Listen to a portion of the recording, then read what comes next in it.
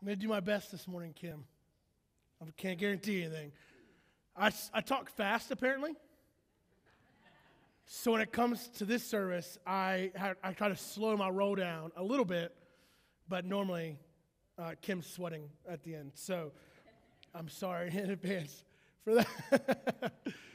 So welcome. My name is Chris. I get to serve as youth pastor here at ACC, and I would say if you have a student, sign them up for Fajara now. We have a discount of $40 off the regular ticket price. So it ends today, so make sure they sign up. It'll be super fun. And we do go to the beach because I believe that winter should end early this year, regardless of what Phil says. So I've had a tough week this week. I've been asked to speak on hope this week. And on Tuesday, I got a call from my son's school. He had fallen and hurt his wrist. So we took him to the doctor. Luckily, nothing major happened, and he'll just be sore for a couple of days. And boy, did he milk that for all it was worth. And then my daughter on Thursday morning around 3 a.m. woke up and decided that it was the best time to start throwing up and hasn't stopped. So that's fun. And now my wife texted me this morning and said that she's equally not feeling well, which is great because we're supposed to leave for Atlanta on Tuesday. So it's great, right? This is the week for hope. We all have weeks like that where it seems as though everything is kind of going against us. And it's hard for us to see the light at the end of the tunnel. And in those weeks, we had to be very mindful to keep our eyes focused on the right thing, right? But it's tough. When you're in the trenches of difficulties, often all you can see is the shrapnel and the damage that's being done to you. It's hard to see the hope. So I get the opportunity this morning to talk a little bit about why we have hope. In 2003, going into my senior year of high school, I had the opportunity to go to a wrestling camp. I wrestled from the time I was a small child all the way up through high school and had the opportunity to wrestle in college, but I turned it down when I was called into ministry, and I instead went and played baseball. Now, during my senior year, before my senior year, that summer, my parents paid for me to go to this really elite camp up in Minnesota. They have them in different increments, 5 days, 10 days, 14 days. But the one I went to was 28 days long. So I loaded up on a plane, me and 6 other guys on our team, and flew to Minneapolis, Minnesota, and stayed for a month. Now, the month looked like this. We would wake up in the morning at 6 a.m. We would have 4 to 6 practices per day. We would break for breakfast, lunch, and dinner, where you would eat enough to get through the day, but not so much that you would get sick at practice. You would do this for 28 straight days. It was in the middle of summer. It was the closest thing to boot camp I think I've ever experienced. Now, my parents, loving parents that they are, told me that if I was to quit, that I would have to walk home. I know they're watching online, so you're welcome. But here's the deal. That first week of camp, there were kids quitting, crying, going home, getting hurt. I mean, at the end of week 1, we were probably at half of the number of people. Now, what were we going for? Like, what was the purpose? Well, of course, to be a better wrestler. But really, the goal was to get this shirt. A shirt that simply says, I did it. Oh, yeah. Oh, you think I'm joking? No. This is it. 28 days, and on the side, if you can see, this says 28 days. Now, you might think that's a pretty menial gift, but if you were to wear this shirt and go into a wrestling room, there would be a high level of respect for being able to accomplish this task because of how difficult it was. So what kept me going in the midst of those difficult days? 2 things. One, the people that I went with, right? The friends that I had that encouraged me and lifted me up in those difficult days. And 2, was a hope that I knew that it was going to end. It had to end. They couldn't keep us. So this morning we're going to talk about where do we find our hope. So if you have a Bible, I'd love for you to flip open to Romans chapter 8. We've been doing this series called The Greatest Chapter, where we're looking at Romans chapter 8, which most scholars agree is one of the greatest chapters, if not the, in all of the Bible, with its breadth and its depth of theology and wisdom. And so we're going to continue to explore this in part 2 of this series. To give you a little bit of context on Romans 8, Paul is writing this book, or this what we call a book, but it's really a letter, to this church in Rome. And Paul has a deep love for the church in Rome. He loves them dearly. He didn't start the church in Rome. He's never been to the church in Rome, but he has this deep love rooted for the church in Rome. And rightfully so, right? Rome is the center of the world at that time. Paul's desire is to be in Rome. But when he's writing this letter, he's on a mission trip, his third mission trip, and he's collected money. He's got to take it back to Jerusalem. And when he gets back to Jerusalem, he delivers the money, and then he's arrested. Now, if you want to read a really sweet story of how Paul gets to Rome, I'd recommend you later this afternoon, don't do it while I'm teaching, later this afternoon, flip back a couple pages in your Bible to Acts 21, and that's where Paul starts his journey to Rome. And it takes him 7 chapters to get there in a couple of years, but it's incredible to see how God got him there.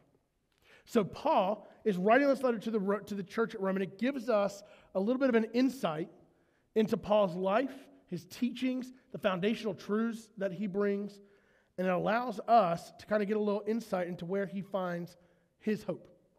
So let's take a look at Romans chapter 8. We're going to start in verse 17, where Matt ended last week, kind of sets the stage for us coming into this week. Check this out, verse 17. And since we are his children, we are his heirs. In fact, together with Christ, we are heirs of God's glory. But if we are to share his glory, we must also share his suffering. Yet, what we suffer now is nothing compared to the glory he will reveal to us later.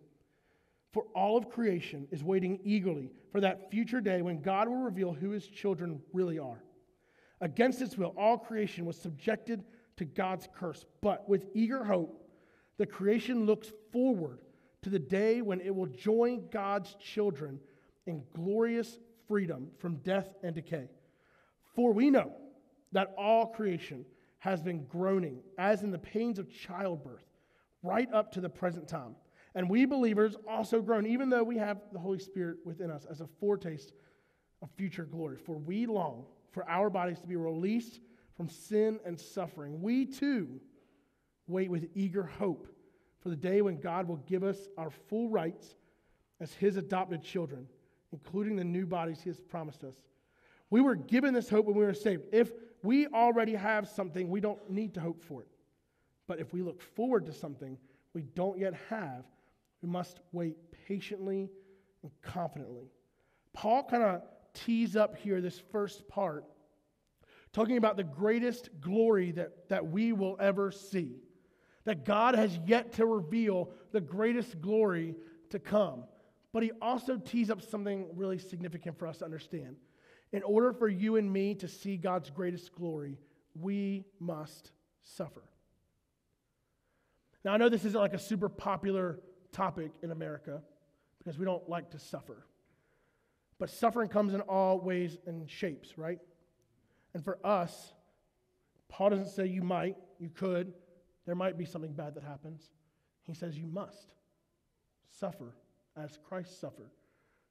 Which means the way I tell it to students, that might mean you're rejected at school because Christ was rejected by his peers. It might mean you suffer a legitimate heartache or hardship. Suffering looks different. But Paul says something really neat in this. But I want you to see, Paul's not speaking kind of flippantly here. He's not just saying you kind of got to suffer and get through it. Look at what Paul does. Look at 1 Corinthians. It'll be on the screen. Look at what he says. 5 different times the Jewish leaders gave me 39 lashes. 3 times I was beaten with rods. Once I was stoned. 3 times I was shipwrecked. Once I spent a whole night and day adrift at sea. I've traveled on many long journeys. I've faced danger from rivers and from robbers. I've faced danger from my own people, the Jews, as well as the Gentiles. I've faced danger in the cities and in the deserts and on the seas. And I've faced danger from men who claim to be believers but are not. I have worked hard and long, enduring many sleepless nights. I have been hungry and thirsty and often gone without food. I have shivered in the cold without enough clothing to keep me warm. And yet we're afraid of our friends not liking us. Paul says, I know suffering's not fun. I've endured more than you would have ever imagined. But look at verse 18. Yet what we suffer now is nothing compared to the glory he will reveal to us later. Paul says all the difficulties that you're experiencing right now, friends, they're nothing compared to what Jesus is bringing back. If our difficulties absorb our attention, they take our focus, then what happens is we blot out our focus for the eternal significance that we have. If we only focus on the things that are happening now, then we fail to remember the fact that God's bringing back something greater later. But equally important, how do we find hope now, right? Chris, that's great.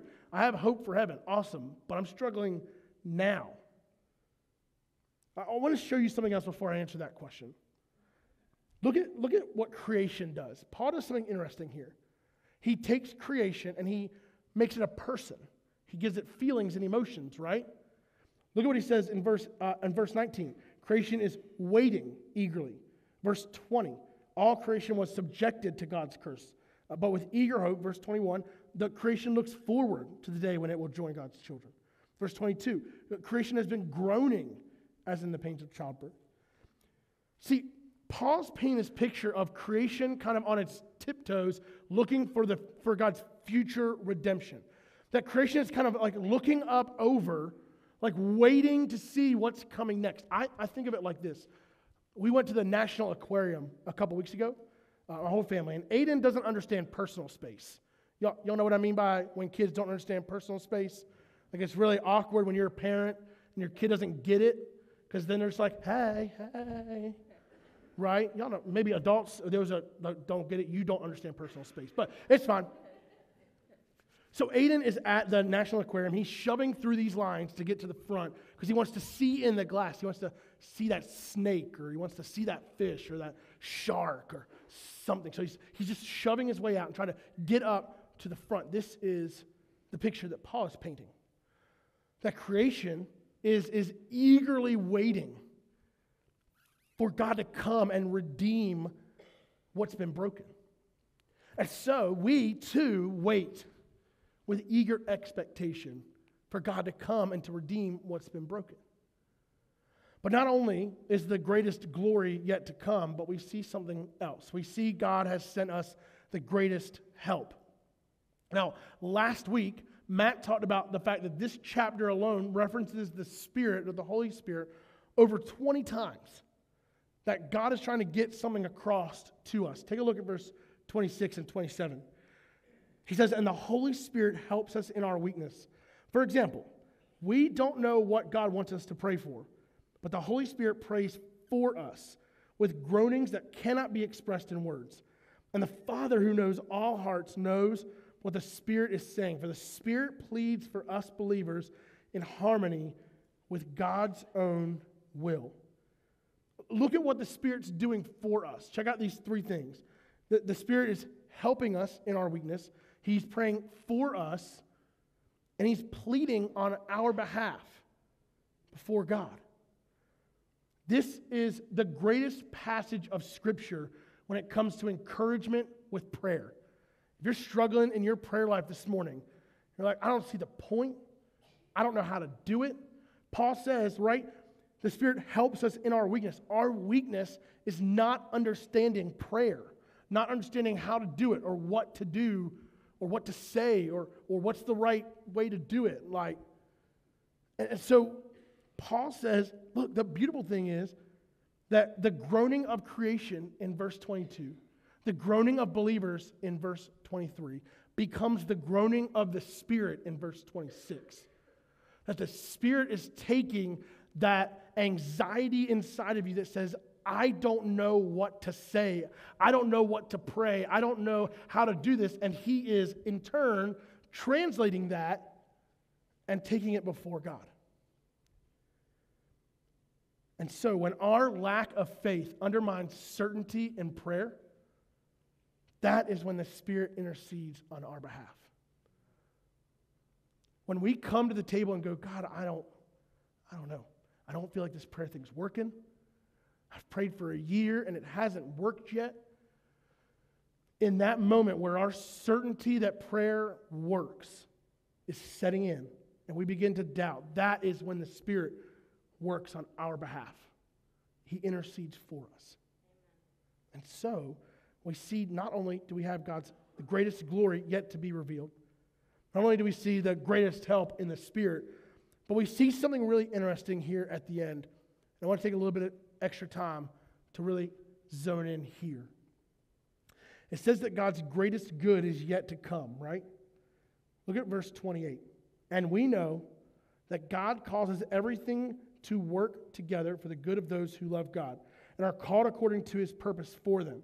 For God knew his people in advance. He chose them to become like his son, so that his son would be the firstborn among many brothers and sisters. And having chosen them, he called them to come to him. And having called them, he gave them right standing with himself. And having given them right standing, he gave them his glory. This is kind of bookending the whole thing, right? At the beginning, we see God's glory is coming. How? Through me and you. Now, I want to speak for just a minute, and I might offend some people, and I'm okay with that, about something a trend that I've seen happen in our churches, and especially with the rise of social media.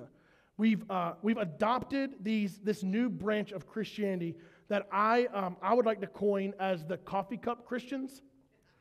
You guys know what I'm talking about? They're the Christians that always have that coffee cup phrase to say back to you when something bad happens. The reason why I say that is this is one of those passages. You know what I mean? Like, having a bad day? It's all right. God works together all things for the good of those who love him. Oh, you stubbed your toe? Don't worry. God works together all good things for those who love him. Right? Oh, you lost your keys? Don't worry. God works together all things for the good of those who love him. Oh, you're nauseous? Don't worry. Your vomiting is what God is working together for the good of those who love them. You see how this is wrong, right? The problem is that we've taken a verse and we've ripped it away from its original context, and then we just apply it flippantly to whatever situation is happening. And so it's like, see my coffee cup? You checking with me? If it can fit in a coffee cup, I can recite it. The problem is that in that, you're missing the point of what the verse is intended to mean. Verse 28, where he says, and we know that God causes everything to work together for the good of those who love God. When Paul says that, he answers what the good is in the next passage. Look at verse 29. For God knew his people in advance and chose them to become like his son. God's greatest good is that you and me would become like him. So when Paul says God works together all things for the good of those who love him, he's saying my end goal is that you would become more like me, not that you would apply this to your stubbed toe. And so what he's getting after is the good that we would become more like him. See, when we see this, it shifts our perspective when bad things happen. See, when bad things happen, now we're not going, it's all right, a good thing's coming. Right? Because here's what happens. Somebody's in the storm of life, and you're like, it's all right. You're about to get out of the storm and see the sunshine. Maybe not. Maybe they're about to go from one storm to another storm. And now your Bible verse is, well, you've wasted it. What are you going to say next time? You see, God's purpose is not for us to go, good thing, bad thing. Like, God's not it's not karma, right? That's a different religion. Please don't apply karma to Christianity. God is not a God who goes, all right, one bad for Chris and, one good. Oh, too bad for Chris? Oh, good news. Too good for Chris. God's purpose is for us to become like his son. So my thought for you is this. Let's shift our perspective on how we think about this. And rather, when the bad thing happens next time, rather than going, God works together all things for the good of those who love him, maybe pose this question. Hey, how do you feel like this is pointing you back to Christ in your relationship with him? You see, the purpose behind the bad things that happen to us in our lives is to remind us that God is in charge. It's to point us back to him. maybe you've drifted off and that bad thing happens and you immediately where do you go? You go back to God. We have to remember the same God who is our hope in the good times is the same God who's our hope in the bad times. But what tends to happen is when the bad things come, we go, God hates us. God's against us. God's not for us. If you're breathing, God is still for you. He has something for you. He could just as easily take you off this earth. And we also have to remember that God's purpose for us is a relationship, right? Now, I don't know if y'all know how relationships work. I'm assuming you do. I see some kids in the room. Whoa. Y'all took that the wrong way. No. Got to lighten the mood up a little bit, you know what I'm saying? Now, I don't know if you know how relationships work, but they're this ongoing back and forth, right? Now, in all of our lives, we've probably had people who have come and gone out of our lives, and relationships begin and relationships end, and we have this wave that happens. But with God, it's intended to be this ongoing relationship from beginning to end. This is God's purpose here, that we would begin a relationship and start. I think about my dating relationships in college. Now, I told the students a couple weeks ago, my dating relationships in college kind of looked like this. I believe that God's greatest good for my life was a brunette with blue eyes. And so if you were to look at all the girls I dated in college, I only dated brunette girls with blue eyes. It's 100% true. I can show you all their Facebook pictures. Now, I did not marry a brunette with blue eyes. If you know my wife or seen her, I married a redhead with green eyes. Totally opposite of what I thought was my greatest good. Now, the reason why that's important is because for me, I thought my greatest good is found in finding the right person. And if you're single this morning, or you're dating this morning, or if you're married and struggling this morning, I need you to hear this next line. God never intended for you to find the right person. God intended for you to become the right person. That's a difference right there. And that shifts your perspective in dating. No longer are you looking for what can this girl or guy get me, but how can I point this girl or guy to Jesus? The purpose of marriage and of dating was not to make you happy. And this is where marriages go awry, right? Well, you don't make me happy anymore. Great, not his intention. That's not the purpose of marriage. The purpose of marriage is to make you holy, to point each other to Jesus. And so we see this beautiful picture here that when we stop looking for the right person and start being the right person, that God begins to bring the right people into our lives, right? The greatest good that God desires is for us to be most satisfied in Him. And so let's just take out the checklist. Let's just throw it away, right? All right, for me, it was like brunette, blue-eyed, like good birthing hips. Y'all know what I'm talking about. Like, this is... Don't look at me like that, guys. Y'all know you were looking. Come on now. Let's throw that away and recognize what our purpose is. Now, I would just say this kind of as we kind of wrap this whole thing up. The process of becoming more like Jesus is not easy. Sometimes it's easy, right? Sometimes it's like, man, I feel like God's calling me to, not eat chicken anymore. So I'm going to just eat a bunch of hamburgers now. Like, all right, well, that's fine, I guess. But what if it becomes something that you really love? Like, what is it in your life that was a good thing when it started, but now it's become kind of a God thing in your life that you have to get rid of? My brother and I used to do this skit.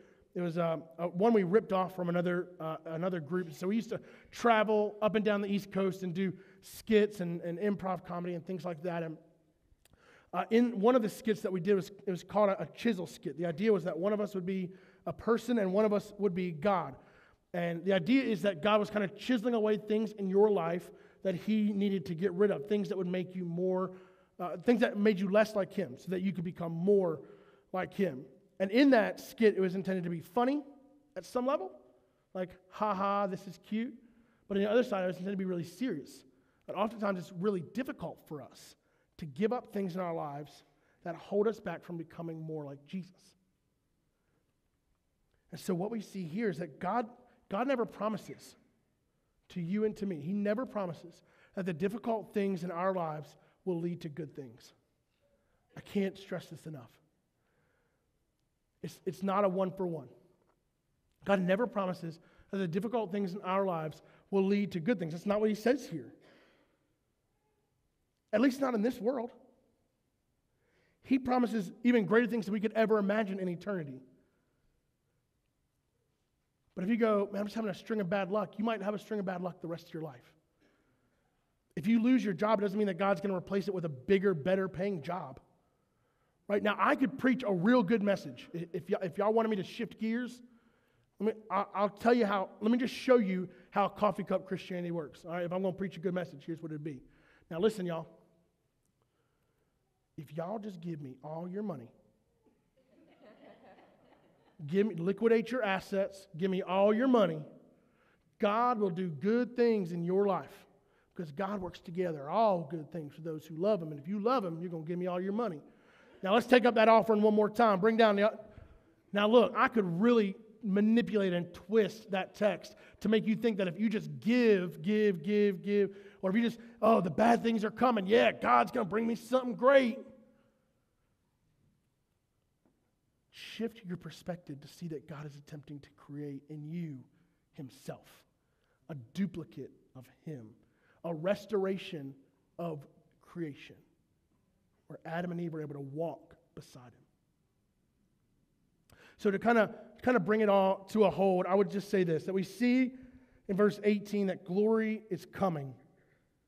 And we see in verse 29 and 30 that glory comes through God making us just like Him.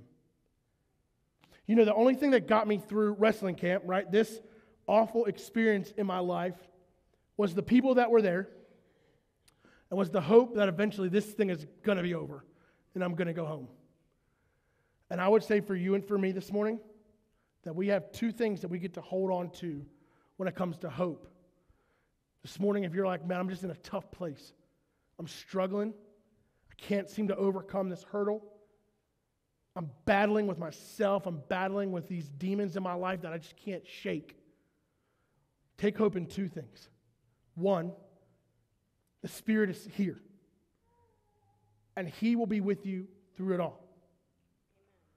He will walk alongside of you through it all. And second of all, this world is not your home. And it may be terrible while you're here. I mean, I don't think Paul, at the end of his life, goes, boy, that was fun. I'd like to do that again. I really missed out on one more lashing, but ugh. We may not get to the end of our lives and go, boy, I'd like to do that one more time. But here's the beautiful thing. When we pass from this life into the next, we will have greater things than we could have ever imagined waiting for us on the other side. But here's the thing. If this morning your hope is in what good things you can get, or in anything other than your faith in God, if it's not anchored and rooted in your faith in God, then when the bad things happen, you'll lose all hope. I can preach hope till I'm hoarse this morning. But if it's not rooted in Christ, then when the bad things come, hope will be lost. And this morning, if you don't have a relationship with Christ, if you don't even know what that looks like, if you're struggling, we are here for you. That is why this church exists. Because we are all broken people. We're all searching for God to come and restore the brokenness and waiting for God to come and restore the brokenness in this world. So if that's you this morning, come down front, grab one of our prayer team, come out to the green wall, grab Matt, Pastor Matt, or myself. Let us pray with you. Let's talk with you. Because there's great hope in Jesus and nothing else. Let me pray for us. God, thank you for this morning. Thank you for the opportunity that we have to come and to worship freely here. God, I pray for those in this room that that feel like they're hopeless, that feel like they're at the end of it. Maybe they're struggling this morning with thoughts or decisions that they have to make.